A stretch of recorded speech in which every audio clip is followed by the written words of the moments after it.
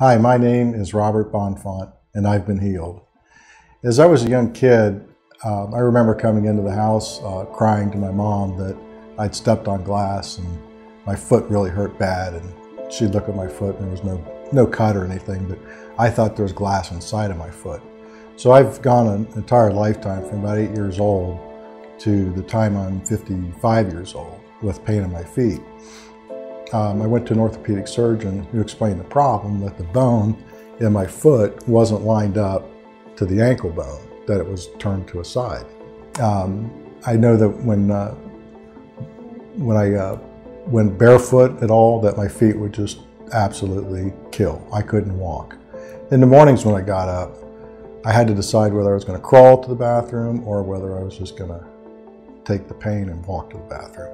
It took a while for my pain to go away through the day, and often spent time with my feet propped up.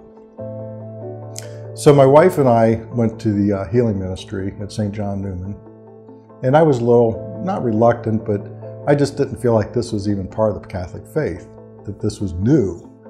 So we went and we sat very close to Father Mathias at the healing ministry. And I knew something was going to take place at that ministry because I saw the energy that Father Mathias had. So after the ministry was over, they did a healing over my feet, and I kind of explained the problem to them.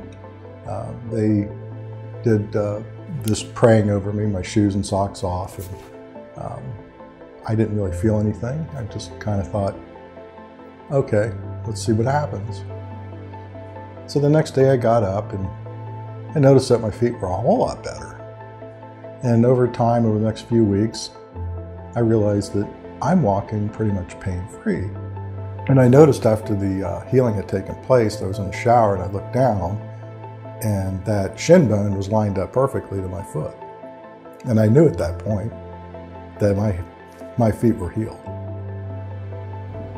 Well, because of this healing now, I've noticed in my life that more people have come to me